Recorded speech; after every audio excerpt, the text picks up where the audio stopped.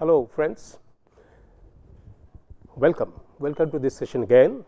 So far we have discussed about various characteristics of the landscapes, categories of landscapes, especially the historical one. And just for your reference, I am again rerunning this particular slide, in which just to get an idea that what the landscape styles would be or how would it be analyzed. It's by location, which means country of or origin, periods, duration, latitude, longitude, that's geographic location, climate, that's overall, and the terrain, that is the geomorphology, whether it's hilly, flat, undulating. And again, the next is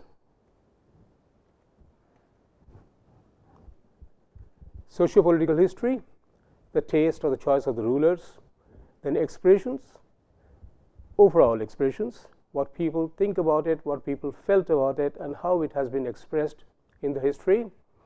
Then architecture, what is the kind of architecture that we have, which is special or general, and then landscape character, general or special, elements and materials, all components and their materials. Now all this together, it brings us to a situation when we are in a position to discuss various examples. Historical examples in this lecture series we have divided into two parts. One is Oriental part, another is European part. In the Oriental part, we will be discussing about Spanish or Moorish, Chinese, Japanese, and Mughal. And in the European parts, we will be discussing about Italian, French, English. So it will come in different sequences. The first is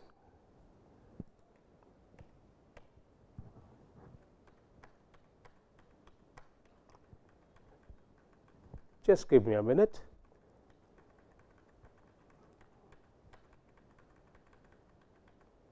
Yeah. So now we discuss about various examples. In these examples, we will focus first on the Oriental ones and then later on the European ones. In the Oriental, we will discuss about Spanish or Moorish landscape, then Chinese landscape, then Japanese landscape, and then Mughal landscape. And in the European ones, we will discuss about Italian, French, and English landscape styles. Also, at the end, we will discuss about how the current scenario of landscape styles are, means how it is either being blended or it has been emulated. Okay, now for the Spanish or Moorish. In the literature, quite often you might find this confusion that somebody is writing or somebody is referring this as a Spanish and some are referring as Moorish. So you take it for granted that it is the same thing, same landscape style. So the baseline information is now the location, it is Spain, Andalusia. In this location, the entire Moorish landscape got developed. The period is 705 AD to 1500 AD. The latitude is 36 degree to 43 degree north, and the longitude is 4 degree east to 9 degree west. This is the region. If you recall that when in the earlier discussion I said that when we are talking about the geographical location of this, it is basically a domain, a region, which is guided by multiple such latitude longitudes. That's why you have these variations: 36 to 43, 4 east to 9 west. That's how it is. The climate. The climate is Mediterranean in general, and it is also arid in some parts of it. So this makes it very interesting that at some parts it's very warm, very hot, very dry, and in some parts it is Mediterranean climate. The terrain. In the terrain, we have the valley zones, excessively hot in summer, ranges from 45 to 40, it goes up to 45 to 47 degrees Celsius. That's very hot. It has a mixed terrain. So we have the Mediterranean belts and the lower regions, and then ultimately the hills and cliffs. Vegetative coastal belt and river basins. So these are all kind of terrain that we do have. Also, we have hilly snow-clad mountains at some regions. That makes it very, very varied. Now, what they have done is they have very intelligently taken advantage of both the situations, different climates, and ultimately developed this particular landscape that we'll see through our examples.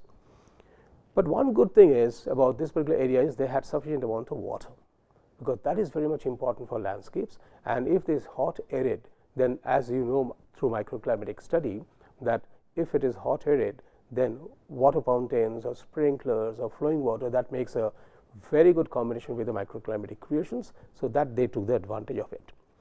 Then comes socio-political history.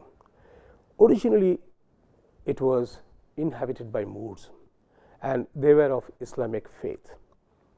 So the first example that we do see, in fact, we call this as one of the oldest kind of examples in Spain, that is the Cordoba Mosque.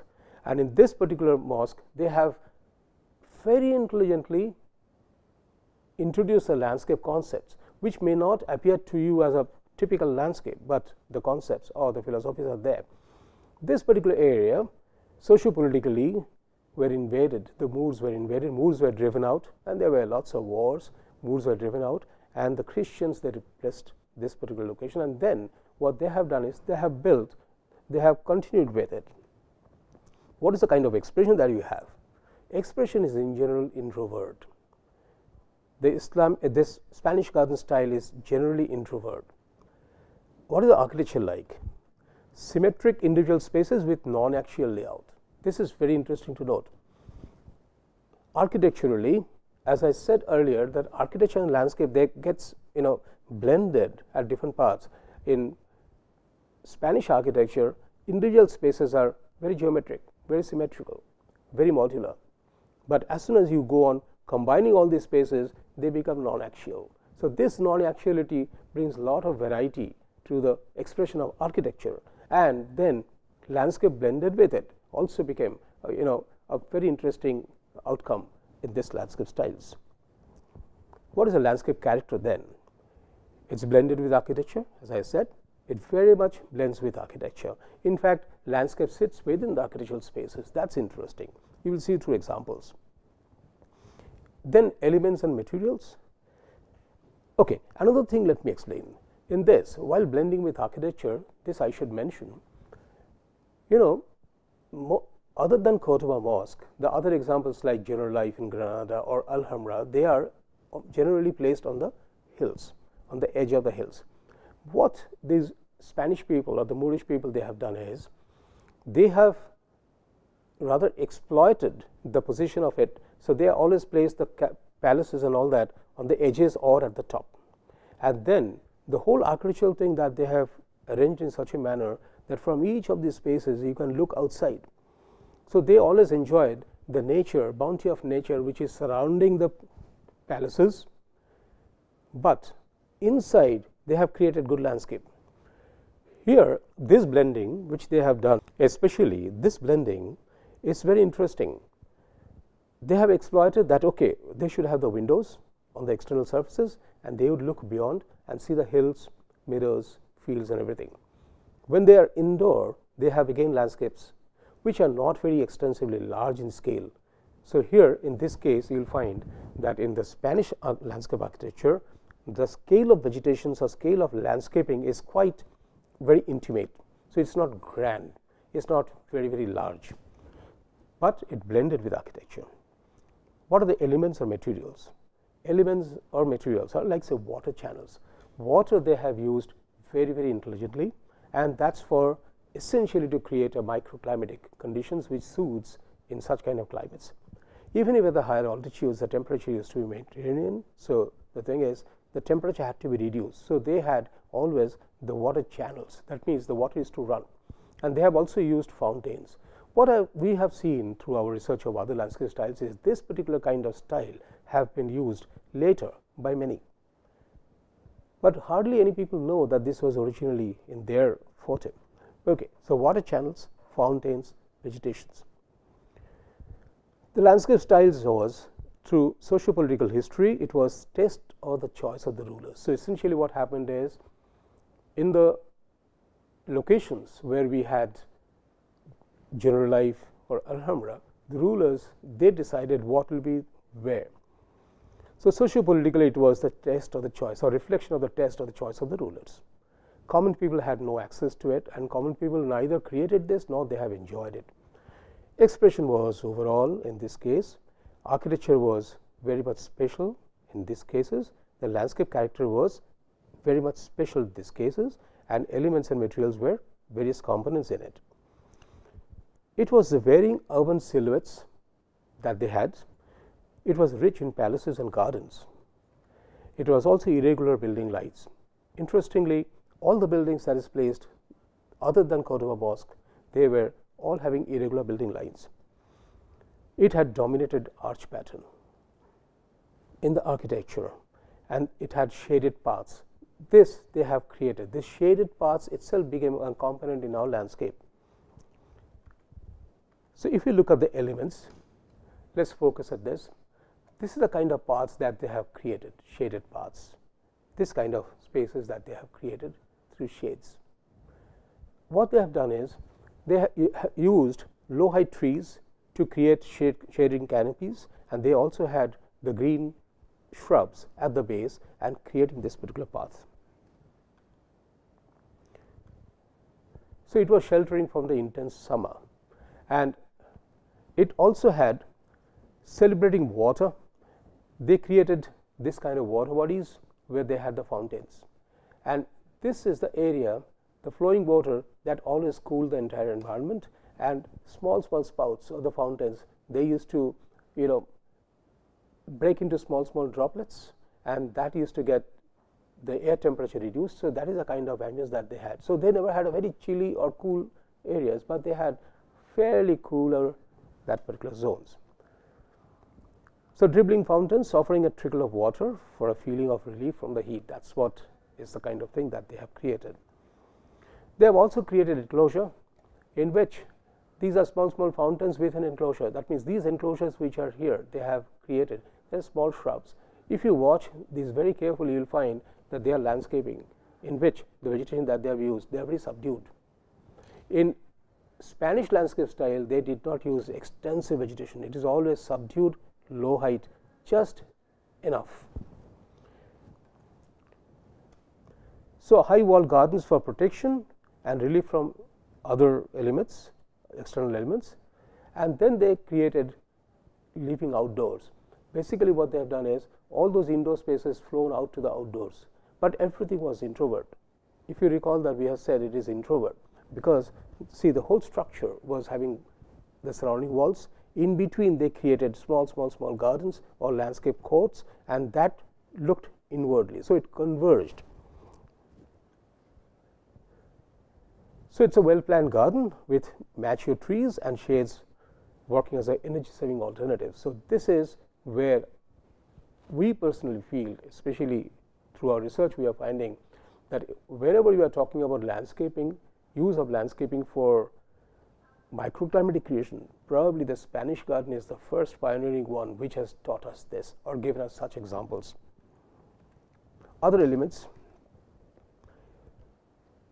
tile works and iron works, they were the architectural parts that also blended with landscape, because here the landscape and architecture, they are almost side by side. So, it never became an independent entity that you look at the landscape or you look at the architecture, it almost became integral. And this is what is again the culture of today's landscape styles. In the current landscape styles, we are also doing the same thing. We are blending the architectural elements to such degree with artistic features or creative features, which can be now blended with landscape. So, what happens is, we in today's current scenario, we are trying to blend it in such a way that we fail to understand that when the architecture blended with landscape and landscape got created with architecture.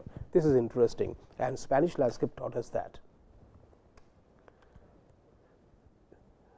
Then also they had different plantations with like with edibles like oranges.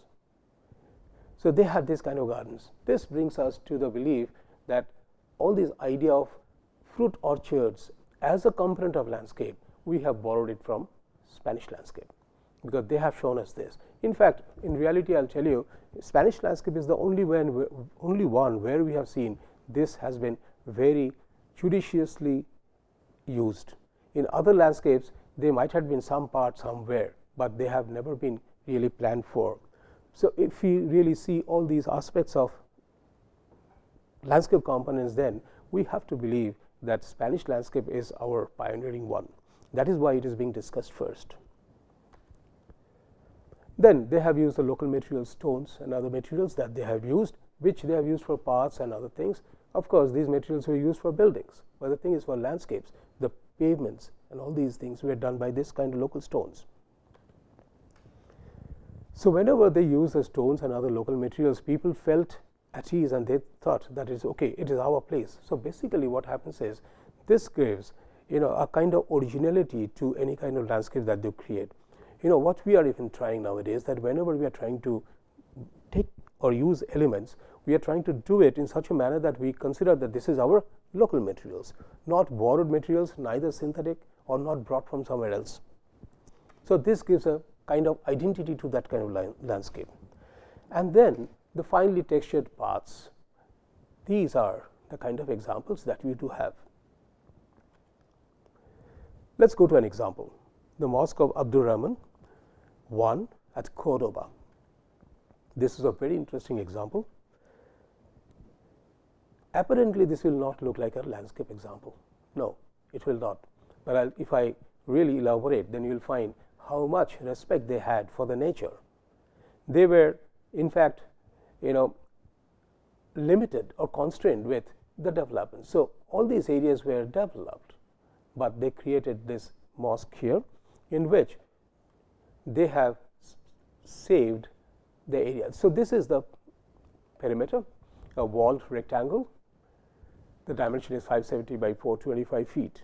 This is what is a mosque domain, within which 1/3 of the area they have reserved for the nature, and the 2/3 that they have used for their sanctuary. Now this 1/3 that they have reserved, this 1/3 is very methodically planned and very geometrically planned, but that should not give us an idea, or we should not conclude from here that the Spanish garden is highly geometric. No, because it was the first one that they have done, and this particular example is being cited all over by the historians of landscape, for the reason that where an area where people are going to congregate, they are going to come here, they require shaded zones. They cannot be covered or they cannot be sheltered in the entire structure. So the idea was, even if there are open spaces, let there be shades. So for which that they have created this 1/3 of this area, which is a garden of Naranjo that they have created. So this is the area, and where the trees are not very large, and it is the height which is just above the human beings. So what happens is, when people come here for prayers, weekly prayers or even daily prayers, when they come here, they have a shaded zone. So it's nature. After that, they are entering into the structure. So this concept is an excellent one, or it's noteworthy, and we should do it everywhere, in which we have what you call as Patio de los Naranjos, that is court of oranges. So this is that orchards that they have created, highly geometric, no doubt about it, but it's green. So it has two purposes. One is it shades, provides shades to the people who are standing below. Another is it is also interjecting the solar radiation. The solar radiation is not falling on these surfaces, so reflected radiation is now reduced. So basically, if you look at this picture again, then what you will find is, in this particular picture, say about, let me roughly say, about 60% of the area is covered with a bush. So the sun rays are being intercepted by this bush or the foliages, and the lower portions remain shaded. The portion which is remain shaded does not get the solar radiation, so there is no chance of heat being radiated back. And the other portions which are, they are also less significant compared to the other spaces. So basically, you can take this as a sort of, the sporadic green cover that reduces the reflected radiation, makes a whole area cool. Because most often in this kind of plazas or pavements, the problem of reflected radiation is more than the direct radiation. Now direct radiation comes and it hits the surfaces, and that reflected radiation now remains there for some time, and just direct radiation hits your body, and the reflected radiation makes the air temperature hotter, and that makes it very, very uncomfortable. So this is what they have solved here. So it's a grade of 98 orange trees planted here in rows. So think about it, in 18th century they have done it. Okay, and designers' perception of the transforming is the necessity to irrigation as an artwork. What they have done, In this particular landscape, at the base, they have created small channels, and those channels, nowadays we are talking about drip irrigation. Of course, we have a pipe, we have a tap through which we can control the water. What they have done at that point of time is they had small narrow channels, and those channels used to have a flow of water. That flow of water used to pass through the root structure or the root collar of every tree, and when the water used to pass through this, there's a gradual humidification or adding water to this or each of these plants. It is not flooding. Additionally, what happens is this water which is irrigating all the each and every plant, because it goes touching each and every plant's base, number one. Number two is these channels having the water, it is also evaporating the water, because of whatever solar radiation falls on this. So whatever temperature, ambient temperature that it has created, it evaporates very quietly. So this evaporation cools off the surface area up to a certain height, and that generally matches with the human height. So what happens is, if you are there, you find that in one place these channels are watering the trees, at the same time it is also making an evaporative cooling effect for the human being.